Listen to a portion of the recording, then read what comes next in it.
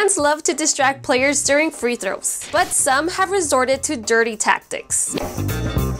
In 2016, James Harden made his routine trip to the free throw line when a Jazz fan shot a laser pointer right into his eye, which pissed off Harden. Security apprehended the fan, and he was slapped with a 1-year ban on attending all NBA games. Sadly, this has happened across all sports. In the 2019 AFC Championship, a Chiefs fan shined a laser at Tom Brady, and the fan got hit with a lifetime ban at Arrowhead Stadium, plus a $500 fine. During the 2020 Euros, a laser was used to distract Denmark goalkeeper Kasper Schmeichel while attempting to save an England penalty. Even in 2021, a Mets fan flashed a laser pointer at Max Muncy's eyes and was promptly ejected. Sometimes fans try to take the game into their own hands, but please, just let the players play.